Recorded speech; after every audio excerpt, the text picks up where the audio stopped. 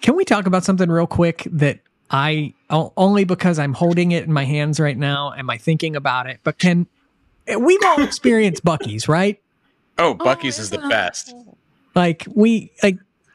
And this is revolutionized. Buc-ee's has revolutionized going to a gas station. The last time we went, this is not a plug, we're not sponsored by Buc-ee's, but the last time we went, we spent over $100 on things. Listen, plus gas. The cheesesteak burrito is the best. There's no part of me that needed this other than the fact that I knew that my dog would love it. I have sewed this 4 times already. I sewed like from here to here, and you sewed this one today. There's 2 different sew jobs, and now we have another hole in it, and it won't survive, but I keep sewing it because it's just so darn cute. Buc-ee's is amazing. If you've not been to Buc-ee's. I tried like crazy to get my son to come to Buc-ee's with me while he was here, and he didn't want to drive. He hates riding in the car. I ruined him when he was a kid riding in the car, but he's like, I don't want to drive out for gas station. I'm like, you don't understand. I've never been, and I need to go. You've never been? Okay, I want to go. I'm going to pick you up this weekend. We're going to go. Cancel the show, ladies and gentlemen. I'll go this weekend. I can do a Buc-ee's trip. Let's do it. We're getting on the road right now. We are going. If I was going straight there and then going back home, I would load up on like brisket sandwiches, and cheesesteak burritos, and like, whatever. Buckets of beef jerky. You can pick up a grill, some handmade goods. The best thing too is that little beaver's like always there, like 24 hours a day, wearing a full-on like a character. Like right? It doesn't matter if you're there at like 3 a.m. or anything else. He's just still standing there, like, hey, buy some beaver nuggets. Welcome to Buc-ee's. We got nice bathrooms.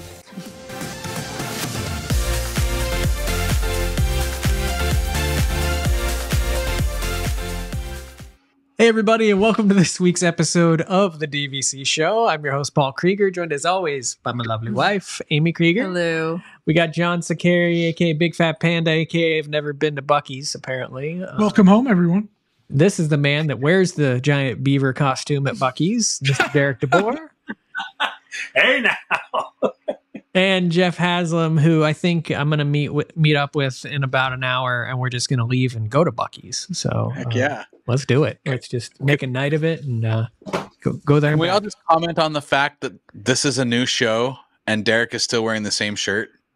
Mark the day. Because it's a continuation of the previous show. I didn't want to make everybody's head explode. So yeah, that's a cop out.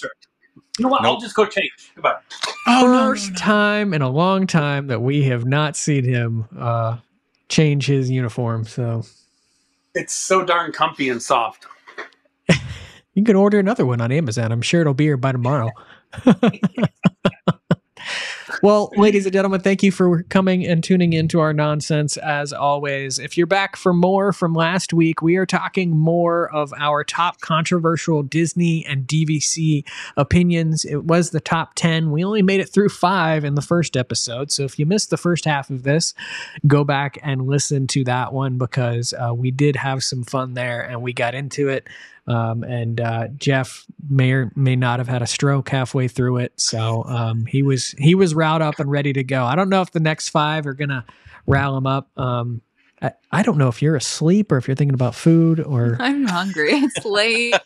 My eyes feel like they're glazed over. I'm always like, I'm sitting right next to her and like, I feel like we're the same person, but I'm always focused on these 7 screens that I'm looking at to make sure all of this works properly. But then I look at her in the screen and she's just like, that's Sandwich Amy. When she gets hungry, she gets the Sandwich Amy gaze. It's almost 8 o'clock. She's got her eyes on the spooky nuggets. Spooky nuggets. There's some spooky nuggets waiting for us.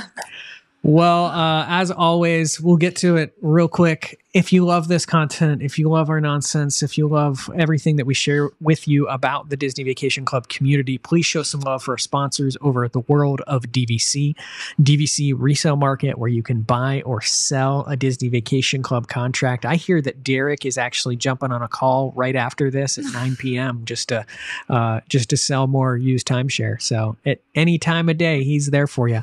Monera Financial, who will help you finance that DVC resale resale contract purchase. Amy's up at 2 a.m. approving your loans. No, I'm getting not. that done. And then the DVC rental store where you can try before you buy, where you can rent points, rent out your own points, and where we've done it right because we've automated everything. And so it doesn't matter what time you do it. I'll be asleep and the system will do it for us, and it'll help us on our merry journey. So if it does it right. And that's that's the ultimate question at the end of the day. But please show some love for our sponsors. They allow us to do what we do. They are our jobs, and we love them. Yay! Well said.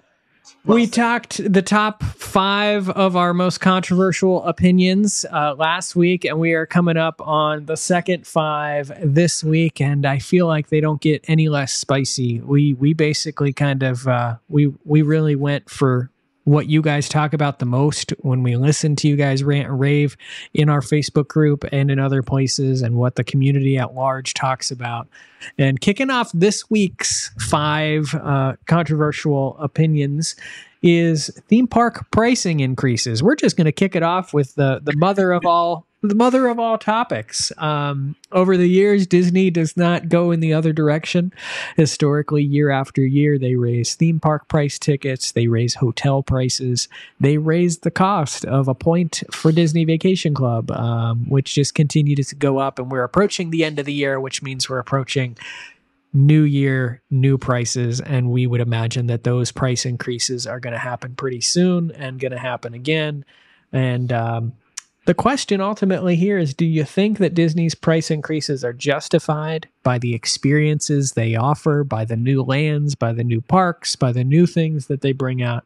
Or is it just becoming too expensive for a Disney vacation? Panda, your eyebrows raised there. I'm going to continue to go, but I don't think the price increases are justified at this point. I think they got to offer me something. Something's got to break. I think they're pricing out a lot of people, but I'm not going to stop going. So who's the dumb one? It's me. It's not them. I'll double down on the question with you. Do you think that what we're hearing about for the future of the parks, do you think that moves the needle enough? Or sure, if they come up with a villain's land that blows me away, yeah, then I'm good with it. But right now they just keep taking away and replacing instead of adding. It's not getting cleaner. It's not getting more pretty. There's problems. So just imagine, Panda, how much it's going to be by the time Villain's Land actually opens. So just remember. Took the words out of my mouth right there. Yeah. A lot. Amy, what are your thoughts? It comes down to, Disney. Yes, we can expect price increases every year. It's always been a thing. Kind of to Panda's point, they've really not given us a lot of new. It's been a lot of replacing and remixing and rehabbing, but they haven't really added a lot of capacity. I think that's where my struggle is, with the prices going up, yet it hasn't done what they thought it was going to do, which is to curtail the crowds. And so, we were just there the other day. It was the day before the hurricane hit. It was still massively crowded at Magic Kingdom. You're not able to do everything at Magic Kingdom in a single day anymore. And so the fact that that's still the most expensive park in the canon really bothers me, because unless you're super duper savvy with Genie Plus, which we talked about last week, it's just become too complicated, too busy, and I'm just not sure the price increases are doing what they hoped it would do when they initially did it. So I don't know. It's not worth it for me. But yet, like Panda says, I'm still gonna go. That's what I love about this community, is that we will all sit here and say, it's not worth the price anymore, and yet we just open that wallet right up, and it's just like, here you go, can't live without it. So loyalty. And I feel like that you always hear it every year for Mickey's Not So Scary and the Very Merry Christmas Party. So when the prices for those tickets come out, the internet literally explodes with people saying, this is ridiculous. I can't believe it's so much money. This is insane. Followed by a press release like 2 minutes later. Every day just sold out. So it's like, pretty you much can't have it both ways. You're still going to go. You're still going to go. But people will compare, which I hear too, is that say, hey, Derek, my family and I went to go see a Broadway play, and it was like $175 for like, a pretty good ticket for a play. And that was 3 hours. So, for us to buy a Disney ticket, like even just a 1-day pass, hey, we can get there at like 8, 9 a.m. We could stay sometimes until midnight. So for us, we do feel the value. I think for people that are, honestly, and most of us are listening to this, repeat visitors. So we remember what the prices used to be, and we compare them to how they are now, and they're never ever going to go down. They will only continue to just rise in price. But again, Disney's do what they got to do because people are still going.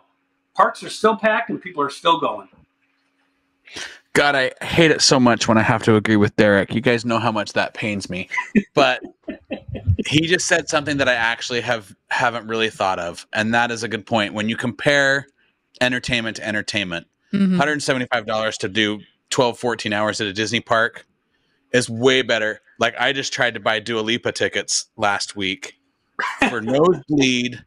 They were $450 for nosebleed out in Tampa. So I'm like, okay, I'd rather spend $450 and go 3 days at Universal or 3 days at Disney than I would spend that money at a concert. So yeah. Did that Dua Lipa ticket come with $440 in cash? Or don't make me come over there. Don't mess with my Dua Lipa.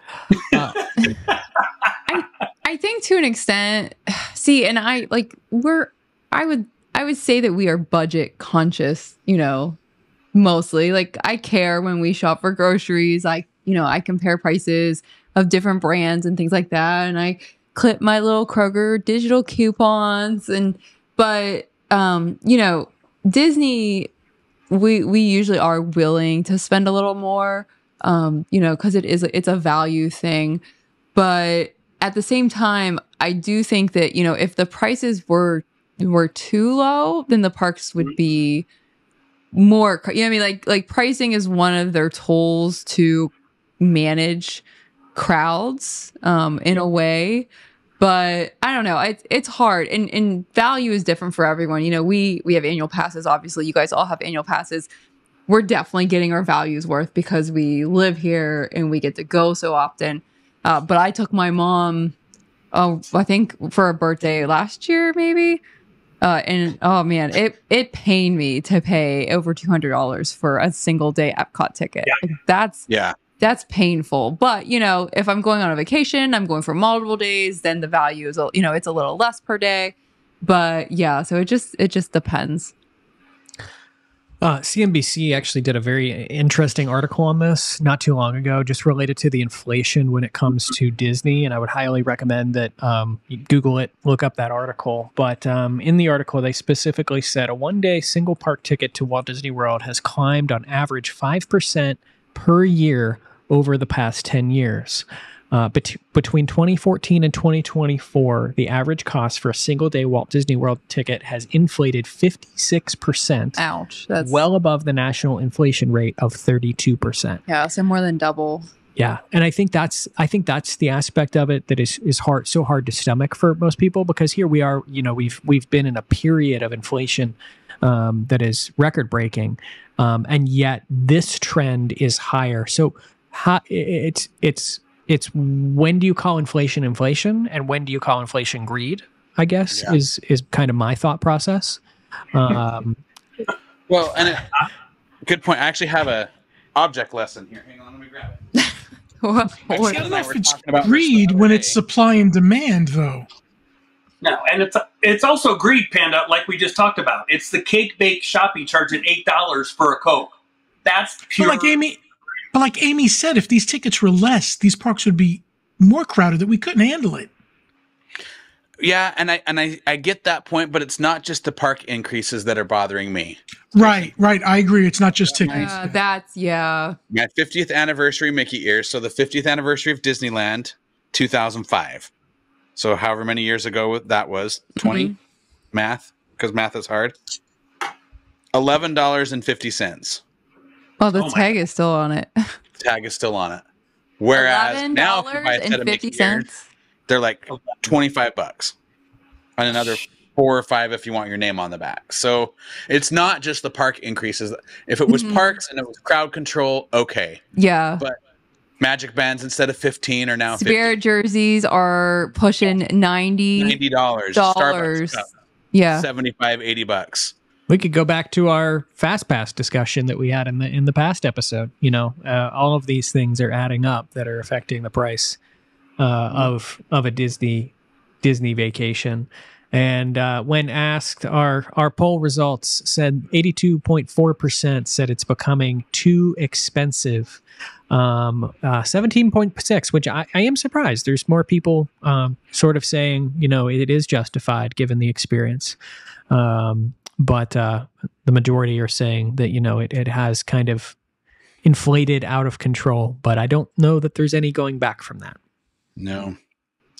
So that's kind of where we are as we move forward with increasing prices. So when you read that article next month on DVC Fan that the Polynesian Island Tower is no longer $225, but it's $230 or $235. Don't be... Well, and Disneyland already announced their price increase for next year, didn't they? Correct. Disneyland ticket prices have already been announced. And, yeah, Disneyland tickets are so expensive. You know, I love how they sugarcoat it too. It's always, you know, what kind of icing do you put on the pig? And so in this case, it was... the lowest price ticket is still the same. It's still the lowest price, which is somewhere around $100. But there's less days to buy the lowest price ticket, and we've increased the highest price ticket. Yep. And so it's like, I don't know what you're trying to tell me there, but it sounds more expensive. But they are bringing back Paint the Night, so that is worth the price increase. I'll throw all my money at them for that. Yep. You know, just sign me up. I swear, if it's not there in June, I know. So I want to see it so bad. Same. Yeah, we're just gonna have to go back again if it doesn't. We should have an electrical parade in June as well. We will. We will have a new parade coming. So that'll be exciting, and we'll pay more money for it too. Number 7 on our list of controversial opinions. Boy, that kicked us off fine. Also, I just want to put a shout out. I love Jeff Haslam on the. I just want all of our. I want all of our shows to be controversy from now on. Jeff just gets so fired up, and and it just shows how much of a Disney fan he truly is because of how much he loves this brand. I'm being honest. I love it. I talk less. People come for me in the comments every week too, and it's great. Oh, they come in a good way. I just need clarification. I think I heard Paul correctly when he was trying to explain that graphic. Did you say it's like putting icing on a pig? Lipstick on a pig, icing.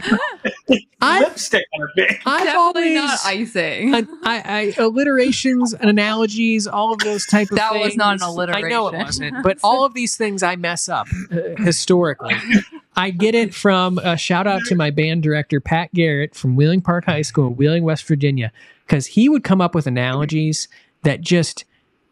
they make no sense, and yet they completely make sense all at the same time. So it harkens back to your childhood. It does. It harkens back to when Pat Garrett, we would be on marching band and practice, and he'd stop us and he'd tell us that it sounded like he was shaving a bobcat's butt in a phone booth, and we were just like, it makes sense, and yet it doesn't, all at the same time. So the fact that there's a band leader in Wheeling, West Virginia named Pat Garrett. Like, are you Billy the Kid? Is that really your name? Are you like secretly like Billy the Kid's great grandson? Because I feel like all those things just fit into Young Guns. I mean, it's West Virginia. Yeah. Moving on to number 7 on our controversial opinions, DVC rental services, which I'm employed by. So I'm going to stay quiet. I'm going to stay quiet on this topic. But we basically asked you. What are your opinions on DVC rentals? Is this something that is kind of degrading the member experience? Is it limiting members' access to potential rooms, points? Or does it bring value to being a Disney Vacation Club member? Does it bring value to your membership and give you more flexibility in how you use the points that you've bought? Talk amongst yourselves. Yeah, I'll go.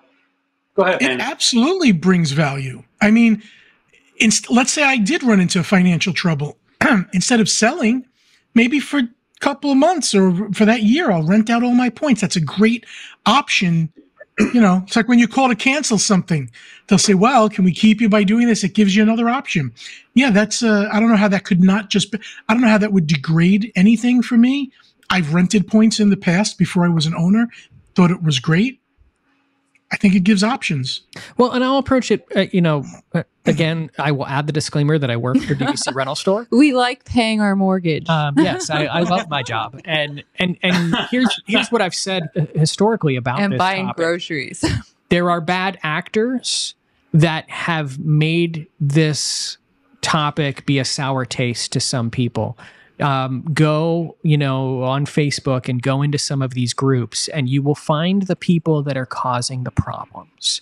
It's not the average day renter of someone that this year had an unexpected. I have these conversations with people all the time.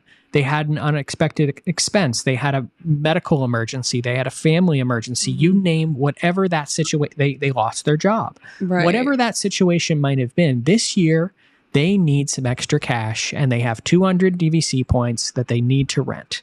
And they reach out to a company like the DVC Rental Store, and we help them, and we give them money for those points. On the flip side of that, there are people in private rental groups on Facebook and stuff like that that have basically turned this into their own commercial enterprise, in which they go in and they snag up the good rooms. They snag up the value studios, they at Animal Kingdom Lodge Jumbo House, the Kilimanjaro rooms. They snag up the good dates when everyone wants to go and stay, and those are the people that the general population gets angry at, is because they have snagged those rooms and then they're going and renting them at ridiculous prices on the internet, and so. Though that is where I think the large majority of anger comes from in this community when it does come to renting. Go ahead, Panda. Why aren't they limiting something like that? Like, why couldn't DVC say, listen, you can rent points, but like 3 times a year, maybe? I mean, does the average person do more than that? And then businesses like what you're talking about would be shut down. One of the big issues with this is that, and it's the timeshare industry in general, there have been some companies that have kind of tried to play around with rules and restrictions when it relates to renting and how you rent your points. But the problem that most of these companies have is that Disney Vacation Club, they're the biggest renter of points that there is. They are any points that they have, any points that they pull back, any points that they buy back, exchange, you name it, all of these things.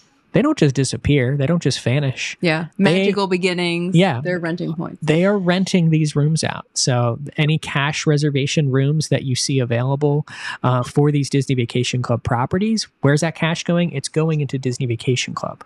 And so they're the biggest renter of points. So they do have to watch as to how they restrict it, because they don't want to restrict themselves at the same time. So I will agree with you, Panda. I think that there could be things that they do. There are rules and regulations that prohibit what we call commercial renting, in which, if you rent more than so many reservations, it's gotten vaguer and vaguer over the course of time, and there's really no defined parameters, but there are kind of these outlines as to what is deemed commercial renting. But there have been instances in the past in which DVC has basically, locked down a membership because they believe that someone is doing this on a commercial scale.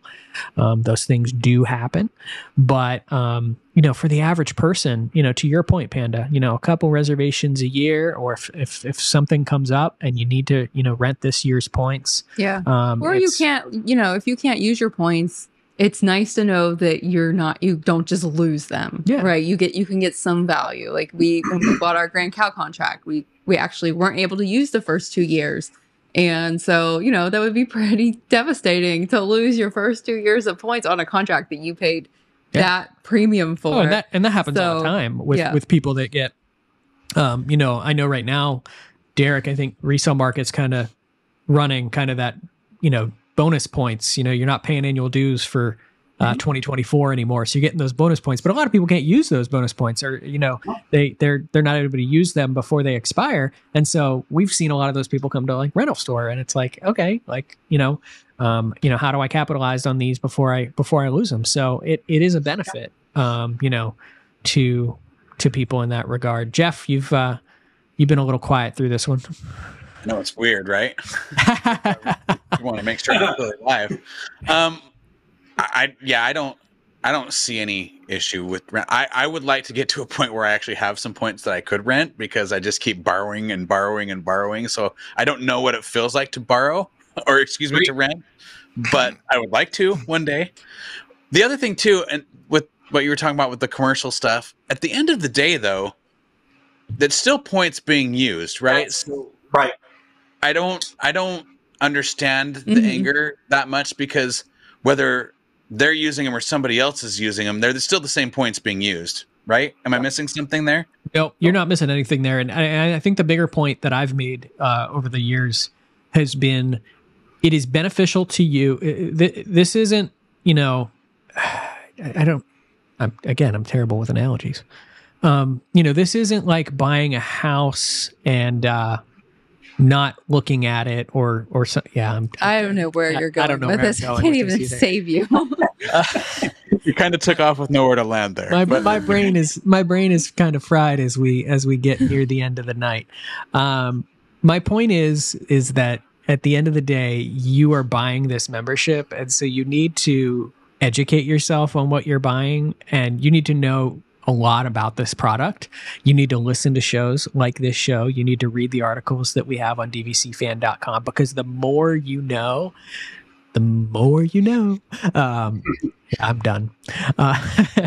The more you know about the product that you've bought, the easier it will be to use. And I do believe that the people that get angry with some of this stuff are the people that go on and they're trying to book this or that, and it's not available, and then they think it's not available because they see it on a rental site, and that's not the real reality of the situation. And if you know the rules, if you know the ins and outs, if you know to be on at this point in time, I don't want to say this is the right thing. It almost goes back to the conversation we had about using cell phones in the prior show too, where it's like, unfortunately, this is what we've come to. But the more you know about this product, the easier it will be to use, and the better you will use it, and the less frustrated you will get with it. So, well, right. But again, I go back to what I was just saying, where, okay, so let's say I book a week at Boardwalk for the opening of Food and Wine, which is typically one of the harder ones to get, right?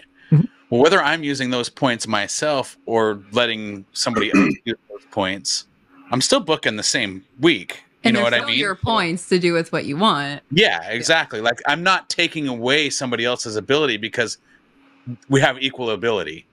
Yep. It's just I chose to put somebody else in there rather than myself. You have to play the game with the rules that we've been given. Yeah. And if you're not doing so, then you're behind the 8 ball.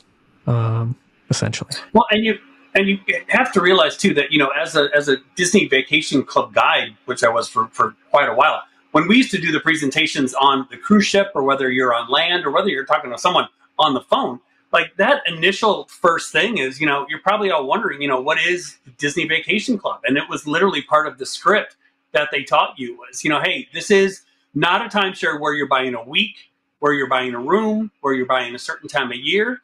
You're buying points, right? You're buying deeded real estate. So like anything else that you can do with deeded real estate, what can you do? Well, you can use it. Go on vacation. Have fun with it. But hey, you know what? If you're not going to use it, rent it out. If you want to let a friend use it, if you want to let a family member use it, if you want to will it to your kids, or down the road, if you want to sell it, you can sell it, because you're buying deeded real estate. So you can't take out the rental out of the deeded real estate part, because like Jeff said, whether someone's going to be booking that room, if I have 200 points every single year, I could choose to go 10 nights a year throughout the whole entire year. I could choose to go 2 weeks during that year. But the point is, whether I'm going to use the points I bought, Disney only sells so many points are allotted at each resort. So it's not like renters, are making inventory unavailable. That inventory was already available. It was available to anybody. It's just the people that are renting points, whether they couldn't use it or whether they're choosing to go ahead and rent it out themselves. That's their right when you buy this. Out of over 1,000 respondents on our poll that we put up on the DVC Fan Facebook community and on dvcfan.com, 67% of you said that it does maximize ownership in terms of being able to rent your points, and 33% of you said it compromises owners' ability to use their points and affects DVC availability. And for me, this is another example of, the minority yells a lot louder in the communities, because you do hear a lot more of the 33% complaining about this type of stuff, when most members do kind of view it as there is a value there. And I do want to say that, again, I do work for DVC Rental Store. Not trying to, sway any thoughts here. This is, we just asked this question, and these were the results that we got in terms of this, but it is a heavily debated topic that's out there. Yeah, for sure. Next up on our list of controversial topics is jumping over to Walt Disney World and Disneyland and talking about attractions, and kind of the theme that we've seen Disney do with some of their older attractions more recently, which is kind of retheme them in one way or another, or maybe get rid of them completely. But the question that we asked our audience is that, do you support the reimagining of classic attractions, or do you think that Disney should preserve the originals? And this really relates to, maybe things that Walt Disney himself touched over time. And what do we do with these things? What do we do with things like Carousel of Progress, which I think maybe gets a total of 10 visitors a day that all take a nap? Derek? Me. Yeah. I love Carousel of Progress. Me too. Me too.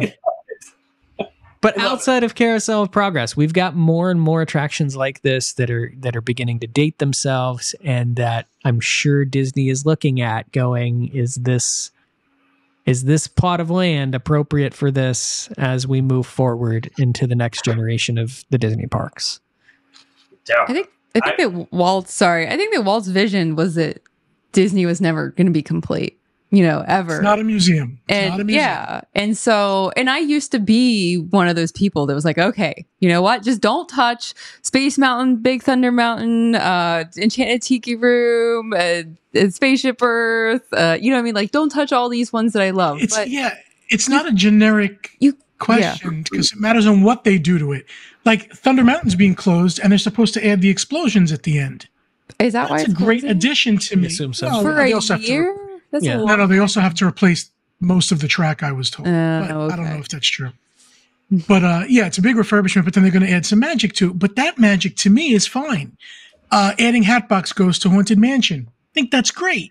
If you can plus Peter Pan's Flight and bring it up to a different level, great, without changing it. Carousel of Progress, change the last scene. I'd be all for that. But if you destroy it completely, I would not be. You know what I mean?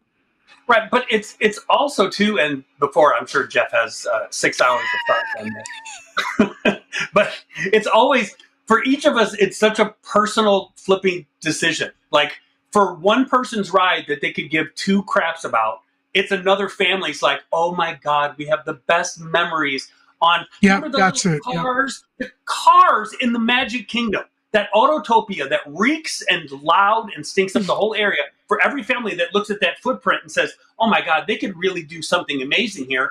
There's a ton of families that are like, don't get rid of it. Oh my God, we love that. That was a rite of passage. Someone's gotten engaged on it, or, Yeah. That's like, for me, when they eventually touch Spaceship Earth, I'm going to lose my mind. Just because I love everything about Spaceship I used to feel that way too, but now I'm like, ready. Change it. Let's go. That's kind of where I'm at. And as Paul said, I am a huge fan of Disney, and especially the parks. The parks are I have this great book, The Quotable Walt Disney. I had to pull it out because he says 2 things in here. Number 1, Disneyland is like a piece of clay. If there's something I don't like, I'm not stuck with it. I can reshape and revamp. And he also says, whenever I go on a ride, I'm always thinking of what's wrong with the thing and how it can be improved. That's the guy that created all this. So none of this, Walt wouldn't want you to touch anything because it's crap. He was the first one in line when something needed to be changed. My thing is, I don't necessarily have a problem with certain classics going away. And it's hard to find the line. And we probably, every one of us has a different point of view of where that line is. But I think Disney themselves can know where that line is based on attendance, based on attraction. You know, we talked a lot about the Country Bears when they changed. You know, Carousel of Progress is another one. None of those theaters are ever full, even the busiest day. Tom Sawyer's Island is always like this weird oasis of nobody going over there, except for the people that really love it. But at some point, Disney has to take a step back and say, are we keeping this for the 12 people that really love it, or is this better utilized for everybody? And that's where I am at. Things always are going to get dated. Figment, Spaceship Earth, Carousel of Progress, you know, all these things that have Peter Pan's Flight. I went on that for the first time. The wait time is so ridiculous for what that ride is. And I know people love it, and I love them for loving it. I agree. But there's better technology now. They can still make a really great Peter Pan ride, keep some of that, the aspect of it, but make it for the new audience. Because I'm sorry, my grandkids are going to go on this thing and go, Dad, I rode better rides at Six Flags, you know, Grandpa, whatever. So I know it's hard to find the line, and I know it's hard for people to let go of the past, but there's way too many cool things that other theme parks are doing that Disney can implement and still keep the nostalgia without letting things just go into mothballs. And to that point too, I think that other theme parks are doing it well and paying homage to the old ride at the same time. You know, I think Universal does a very good job with that. They, especially with some of the rides that they build, they put little Easter eggs all over the place, and it's like it becomes a game to kind of see those Easter eggs and kind of remember that historic ride that maybe is no longer there, whether it's Jaws or whether it's Back to the Future, you know, something. And Disney's done that over time. You know, Disney's done a lot of good, you know, Easter eggs, but you know, I do kind of agree with that general mindset of, you know, we have to move forward, but we can do so kind of tastefully as we reimagine. Probably one of my big things. Sorry, Paul, while you're bringing up the slide really quick, I just want to touch one more thing. I have no problem with certain rides being revamped. You know, I went into the Country Bears again the other day. I laughed a lot. So my initial opinion of it has changed a little bit. My thing is we still need the added capacity that we've been begging for 20 years. That's my problem. I don't have a strong opinion one way or another, whether they change Space Mountain or not. My back would say, yes, change it. My heart says, no, don't. But where's the added capacity? Where are we putting all these new people that they're bringing in? Yeah. Of the polls that we've done as part of this, these controversial thoughts, this is probably the one that surprised me more than anything. 58.4% said reimagining classic attractions. Wow. And 41.6% said keep the originals.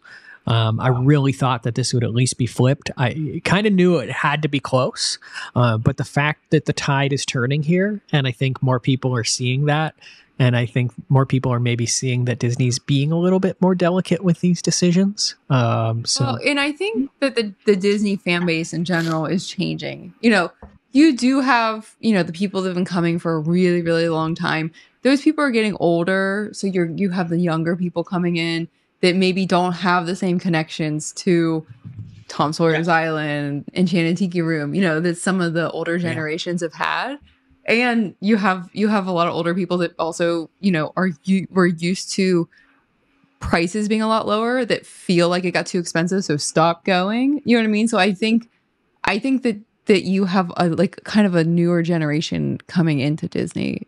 And so that's why you're going to have people that are more geared towards let's have revamped, let's have new, let's have better technology. Well, and I think you would get a different answer if you polled Disney World people separate from Disneyland. Yeah. Because Disneyland, you can't touch anything out there. Universal can do whatever they want because there is no nostalgia at that park, right? You can change whatever you want, that nobody cares. But man, you change the Tiki Room at Disneyland and people are going to rioting in the streets. I'll take this 1 degree further. Does anyone's opinions change if I say they are removing Muppets for Monsters Inc.? Yeah. Honestly, no. Panda says yes. Yeah, think that would be I wish they would reimagine Muppets 3D and update it rather than get rid of it altogether. So that's not really reimagining. See, that's my point. The Panda's old. Just kidding. But right. I do have a nostalgia. In all honesty, Amy, you're right. I do have a nostalgia for the Muppets. Now, but my thing is my argument to that is the technology of 3D in general has just kind of gone away. You know what I mean? Like, I understand. I think Muppets need a place in the park. Absolutely, 100%. I don't think it needs to be a 3D movie in the same spot. Oh, I agree. I wish they would take that building, make it a dark ride with Muppets or something. That would be great. I wish it would be still. Panda, Muppets. how old were you when you started coming to the Disney parks? 5. See, I think we're getting less of those. Like I didn't start coming to Disney until I was in my 20s, and I'm starting to see people back home in Wheeling that are just getting to Disney for the first time and getting hooked, and they're my age. You know what I mean? So I think we're starting to see just some shifts in the clientele. Yeah. It is amazing that some things are still the same from when I was 5. Like, the Tiki Room now it's changed, but it's kind of similar. So that's it's cool. They put the old icing on the pig on that one, I think. Huh? I'm done. I quit this show. Number 9, we're nearing the end here of these topics, and we're not letting off the gas. DVC maintenance fees, annual dues. The question was, are DVC maintenance fees becoming too high, or do you think they are reasonable for the quality of the resorts? And there is not one that I think kind of hits the nail on the head of a lot of people's thoughts recently when it comes to Disney Vacation Club. The costs of annual dues rise year after year after year, and we continue to see those. And if a lot of people that are spreadsheet warriors do the annualized, increase and sort of say, hey, 20 years from now, your annual dues is going to be this, which is a crazy thought to think about, but it could be the reality that we might see. Something has to pay for these things. But do you think that the quality of service, related to what we're getting at these properties warrants those increases, or the upkeep of these properties warrants those increases? Derek? Yeah, I do. I mean, I was just doing the math on my phone, and I literally was going, okay, I got 170 points at the boardwalk that I've had since like 1999. My dues are $1,400 a year. That's it. That's all I pay. So when I go stay on Disney property, when I go stay in deluxe resorts, when I go to Disney's, Vero Beach three times a year, when I'm at the Polynesian, when I'm at the Grand Floridian, when I'm at the Wilderness Lodge, I can do probably 10 nights a year on my points. So break it out, do the math. It's like $140. You can't stay at a crack-infested hotel on 192 for $140. This is literally $140. I'm staying at the Polynesian, the Grand Floridian, Vero Beach. I'm doing all that. So for me, absolutely the value is still there, because if you didn't have points, it's not like a Polynesian room is $200. Oh, you're only saving like $20, $30. Polynesian room's like $700-800 a night. I'm in that room for like $140. That person that paid cash goes, how the heck did you get this room for $140? You're like, oh, I bought Disney Vacation Club like 20 years ago.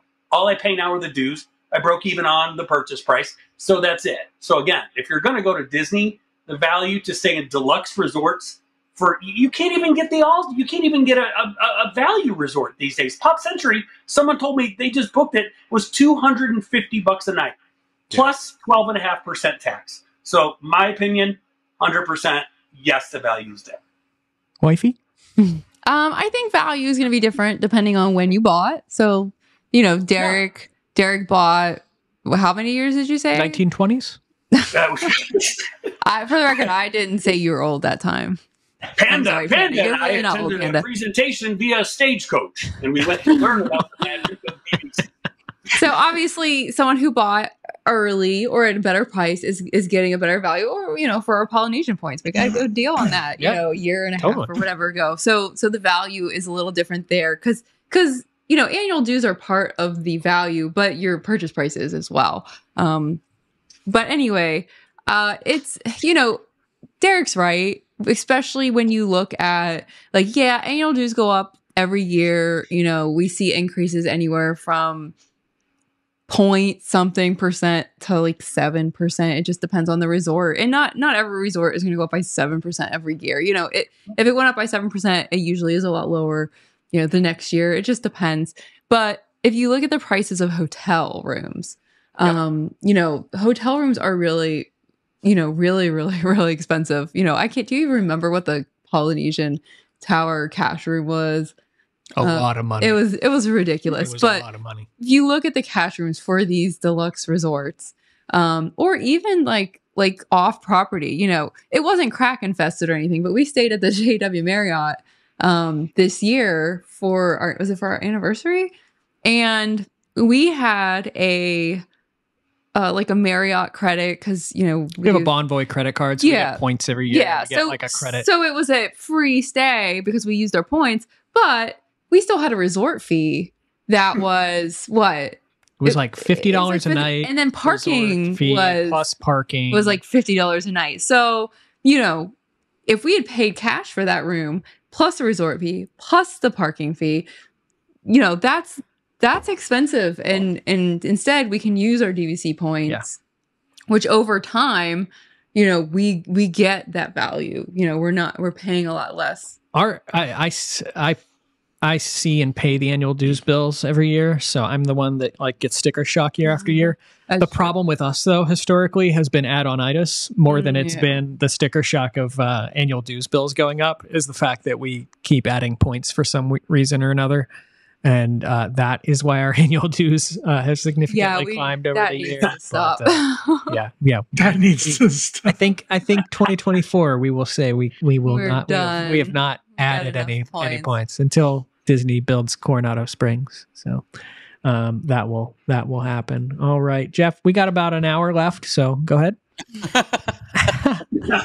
No, I was just gonna say, I think it varies resort to resort a little bit. Correct. That's the only thing I would add. You know, I don't think the $12.50 or whatever they're getting at the cabins is the same that I'm getting for my $9 and whatever at Old Key West. Mm-hmm. Yeah.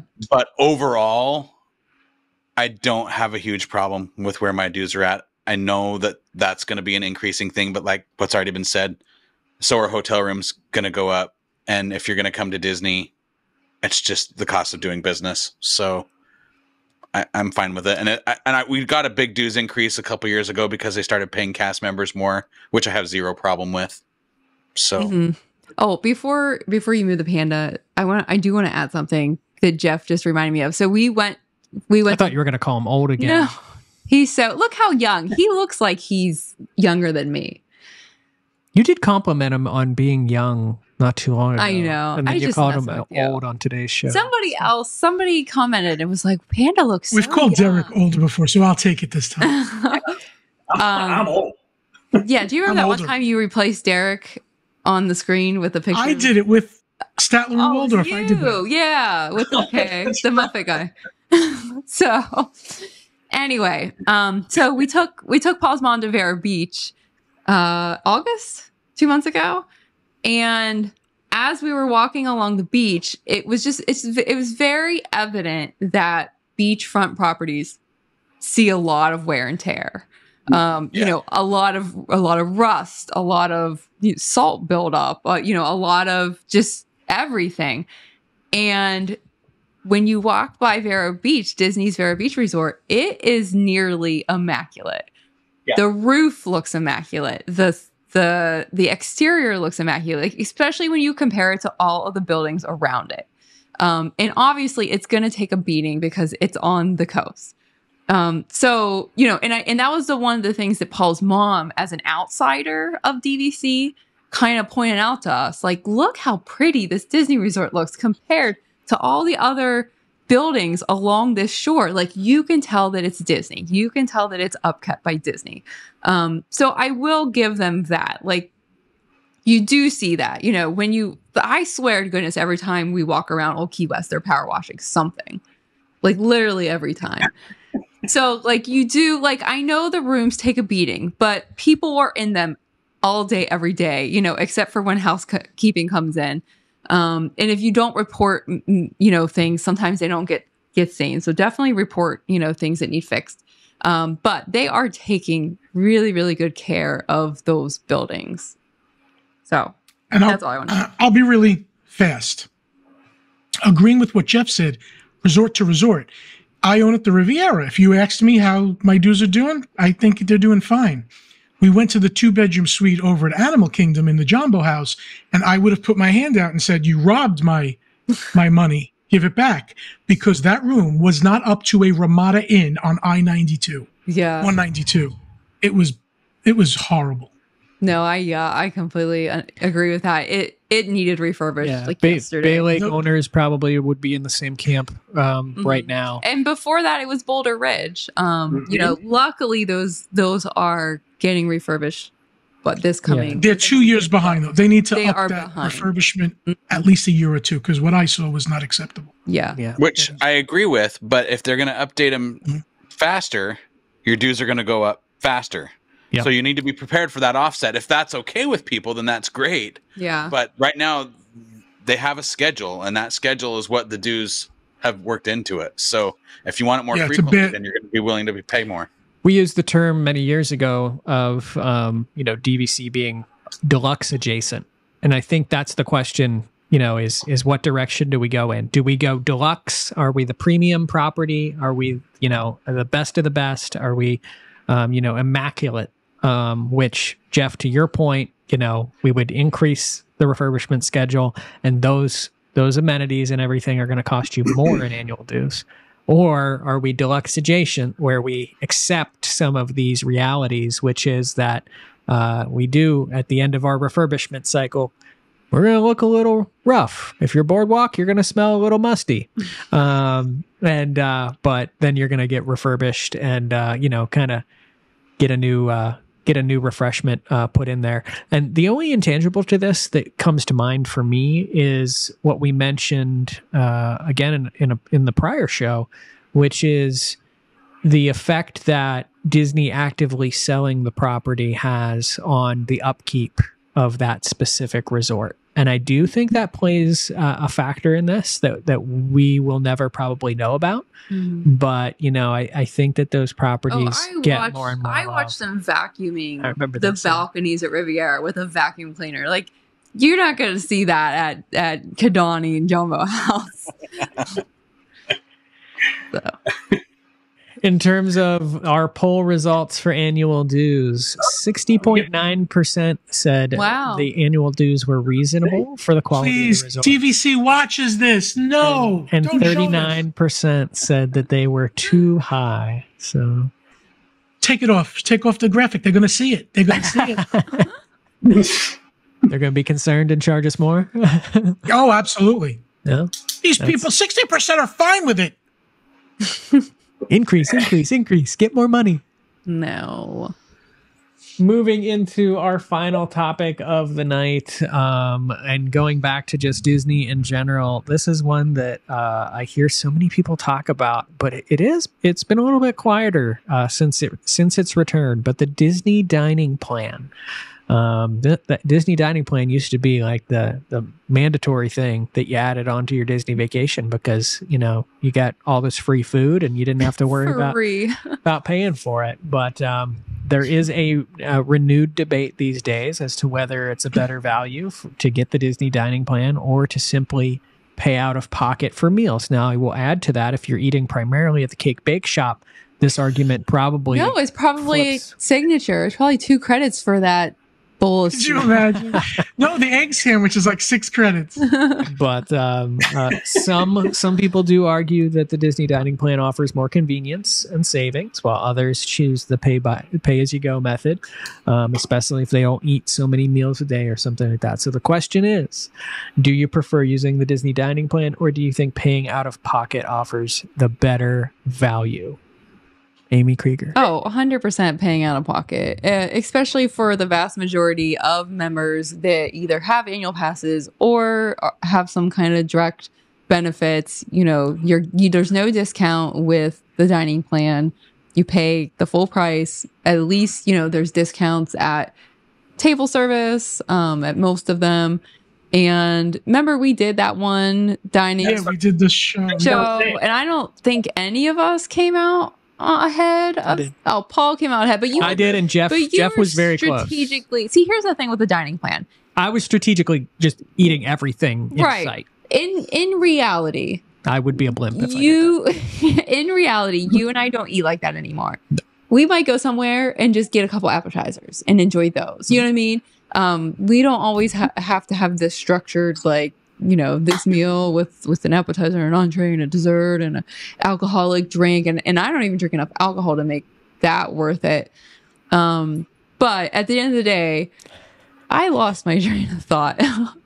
At the end of the day, it doesn't, you know what I mean? Like, you feel, when you have it, you feel like you have to get the more expensive entree to make it worth your while. When that might not be what I want. I like pasta, and pasta is generally like one of the cheaper things compared to like a big steak. You know what I mean? So I'm sorry, Amy, go ahead. I'm completely lost my. She's thinking about chicken tenders right now. Many moons ago, when I was a travel agent at Liberty Travel in New York, Disney would come and train us, and one of the things was the dining plan. And Disney themselves would always say, guys, make sure your clients know this is for convenience, not value. Yeah. Most people are not saving money on this. And it's still true today. Mm-hmm. Yeah. A lot of people have leftover credits, I notice also. Oh, and absolutely. That would happen to us. Credits for days. Yep. Yeah, snack credits for days. We would spend them all on a bunch of junk, like at the stores, like Goofy candy and when we moved from Wheeling to Florida, there were like Rice Krispie snacks in our we had to throw away that we have had for like because I'm one of those people that don't believe in expiration dates. Really, I just think. I realized that when we went out to eat. I remember there were things I was looking at, and Paul just took it. I mean, yeah, what doesn't kill you makes you stronger. Yeah, but some of those prepackaged things, they'll live forever. You know, they're gonna be around when we go full Wally and the cockroach goes into the Twinkie. Like that's just gonna be nuclear holocaust, and Paul's gonna be the only one walking out like he survived. I ate all those old Rice Krispie treats. Jeff, I know you're a spreadsheet guy, and I remember from when we had the dining plan conversation. So, are you team dining plan or are you team? I am not, and you should link that dining plan show in the show notes here so that people can go and watch it because we covered it in pretty good detail. But yeah, I'm a strong proponent of no on the dining. It would almost be better if they just said if you booked a package through Disney, once you got to a certain level, you get a $500 gift card for food or something. You know what I mean? Like. The dining plan just doesn't do what people think it does. Let's not get into free dining that is not free. No. Derek, surprised. Great Derek, are you surprised at all by these results? 91. This is probably the largest spread of the night. 91.5% paying out of pocket. Not surprised because our audience is incredibly smart. As I talk to them all the time, they're incredibly smart. They know this. I mean, the dining plan it's not a sham. Some people like it just because they feel like, oh, it's convenient. But again, it all goes back to you're eating stuff you may not even want. You know, when we did that show, you know, Paul was spending money on, you know, like he bought like a lobster hat, and then it was like all this other stuff. It was like, what are you doing? He's like, well, I got the dining plan. So people are getting stuff that you know you don't want. A lot of wasted food. Yeah, it's just a lot of unwasted food. And I think, too, because you have a dining plan, that you kind of spend your trip at the mercy of the dining plan. So you kind of make your reservations like, okay, so we got to do a big fancy dinner. So you can't just relax on vacation because you're at Epcot. And then all of a sudden someone says, oh, my God, we got dining reservations over at Animal Kingdom because we booked it because we bought the dining plan. So we have to use it. So, no, not a fan. Not a fan. Yep. And I'll end by saying that I always felt on the dining plan, and I still to this day, because the question is back now. It's like the lead question when you go into the restaurant and you sit down and they greet you at your table, and it's, are you on the Disney dining plan? And if you say yes, I don't feel like they look at you the same way. No. And I hate to say that. I can guarantee that because Tatum just finished, you know, we've talked about this, the college program. She worked at Mara at the Animal Kingdom Lodge, and she told us they hate it. They absolutely hate the dining plan. Yep. Even at a quick service or just in general? Everywhere. My Every waitress who works in food and beverage Okay. cannot stand the dining plan. Yeah. when I used to come on vacation, I had the dining plan. Our waitress loved it because she was still getting 18%, and she would make sure we got the maximum of everything. I said, but I don't want a fruit plate. She goes, don't worry about it. I'm going to put it on your table. You get it anyway. So I'm surprised nobody liked it. And Mara, isn't that a buffet? Why would they not like it? No, it's quick service. That's that's right. I'm thinking of Boma. They took away but Panda, to your point, gratuity is no longer included. So that's why. In today's so that's the difference between then and now. Okay. If that was the case, still, every server would absolutely love it. They loved it. Yeah, they feed you, as much as you could eat. Whether we want it or not. It might change our mind about it if gratuity was included. It could. 18% difference. We just came back. We just came back from a Mediterranean cruise and being in Spain, and I got to tell you that the culture over there. Oh, the food is so first cheap. off, the food is so cheap. The quality of the food is so cheap, but the tipping culture. No, good. You mean the quality is good. You said the quality was cheap. Oh, the quality was good of the food. Yeah, the food's amazing. Absolutely some of the best food. Fresh ingredients, amazing food. Even you walk into a place that just looks like it's going to be sketchy on the side of the road, and it's the best food that you've had in France. Just described being friends with Jeff. You just... But, we've taken... The tipping culture, the gratuity culture to a whole new level these days. I got asked if I wanted to leave a tip when I bought a t-shirt at the Styx concert. And I was like, that's... What, you're saying they don't do that in Europe? It's not... No, tipping is not a thing in Europe. It's typically not. Yeah, so there's when you go and check out, like the server. First of all, one really big different thing is they don't take your credit card away from you. They all have things that they bring to the table, and they do it right there, and they print out your receipt, and then there's nowhere to leave a tip. Even it's not a question. There were a couple times we had really good. We left a couple euros. But and then even in the taxi, we handed him like a 20 euro and it was like 14 and he handed us back change. You know what I mean? So it's just not, it's a different. And they're in no rush to have you get out of there. Oh yeah, that is so true. There are so many times where we've been in restaurants in Europe where we'll literally sit down and then they do the check and they do all this. Then they'll put like a bottle of some kind of a liquor on the table with like sipping glasses and just go ahead and sip. Whereas opposed to, you go to like a place like Ohana and it's like, here's your noodles, here's this, go, go. Get out. Yeah. You literally have to ask for the check. They do not bring it until you ask for it. They consider it rude to bring the check before you're done with the meal. Yeah. Well, there you go. Those are our 10 controversial Disney and DVC topics. We did 5 on the last show. So again, if you missed that, go back, listen to the last show, watch the last show. We had some fun there. And we did 5 on this one. And I will just say, just from my perspective, I loved these shows. I love doing both of these. Me too. This was good. If you have other controversial topics or other controversial opinions, put those in the comments and let us know so that we can come and have Jeff talk for 2 hours yet again and give him some discussions. Check out that other dining show, like Jeff said. That's another good one. The dining show was a good show, and I still do want to do the dining plan just for a small weekend trip or something. That'd be fun, just to see how much I can eat. So, but that'll do it. That'll do it for this week's episode of the DVC Show. We hope you enjoyed it, and we will see you all next Monday.